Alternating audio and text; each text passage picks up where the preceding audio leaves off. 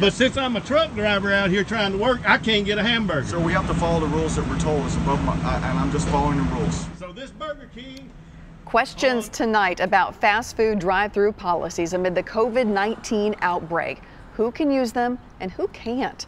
As News Channel 5's Jason Lamb tells us, one popular burger chain is admitting it screwed up after a mid-state trucker raised concerns about who they were banning in their drive-through.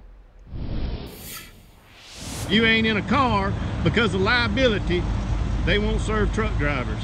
This was the scene yesterday at the Burger King on Lebanon Pike in Donaldson. Truck driver Chris Sensing said his semi was too big to use the drive-thru, so with dining rooms shut down, he walked up on foot to place an order. Get this Burger King right here, who won't feed nobody through the... We don't allow videos. No, that's okay. But all I'm telling you is that I'm not allowed to do that because you're a liability. And The employee was enforcing a company rule to not serve people at the drive-thru unless they're inside a vehicle. So if I was in a car riding right up here, I'd get a hamburger. But since I'm a truck driver out here trying to work, I can't get a hamburger. So we have to follow the rules that we're told. It's above my, and I'm just following the rules. What did you think when you heard that?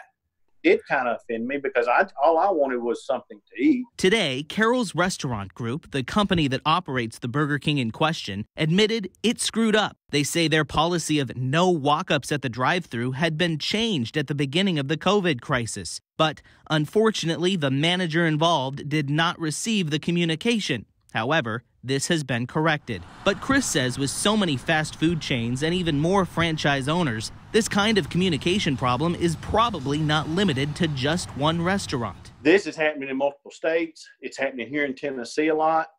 They're falling through the cracks. An oversight that Chris hopes other fast food operators will now pay attention to. This is how it is now for truck drivers, guys. Jason Lamb, News Channel 5. Since truck drivers can't go through drive-thrus, we want to remind you Big Bad Wolf Grill in Mount Juliet is offering free meals to truckers.